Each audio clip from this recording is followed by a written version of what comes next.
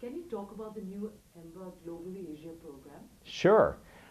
It's a program designed for globally focused managers and executives. It offers the unique opportunity to study in the three financial centers of the world: Hong Kong, New York, and London. How does it work? How can you possibly do an MBA program while traveling to these three institutions? Well, the program's designed in block periods. Once a month, there'd be a 4-day block period where you'd either be in Hong Kong, New York, or London. And during that period, you'd be taking 4 courses throughout the term, and they'd be interspersed throughout those 4 blocks per term. The program is 20 months in length, and it's 5 terms. In the initial 2 or 3 terms, it's mainly core courses.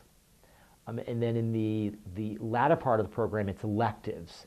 And there comes a real excitement because they'll have the choice, our students will have the choice of taking electives in Hong Kong, New York, London, and they'll have the choice of taking electives with students from our other executive MBA programs, our flagship New York program, our Berkeley Columbia program, and the other stream of MBA Global, Americas and Europe.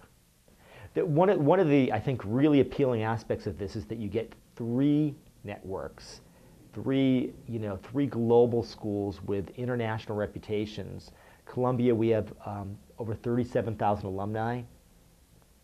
And really, right from the go, they'll be exposed to that network. There'll be sometimes senior alums coming in to speak in the classroom. When they come onto campus, there will be guest speakers that really showcase Columbia's network. And wherever they travel to, whether it be New York, London, Hong Kong, or even other places, they'll be able to immediately get involved and attend some of the alumni events. Do most candidates who are eventually admitted for an executive MBA program at Columbia interview? And does the MBA Global Asia program also interview applicants? For each of our programs, an interview is required, and we require an interview with an admissions officer. And for MBA Global Asia, what that means is you could interview with an admissions officer in Hong Kong, in London, in New York. If there were issues or problems in travel, we would try to accommodate somebody who wasn't able to do a face-to-face interview.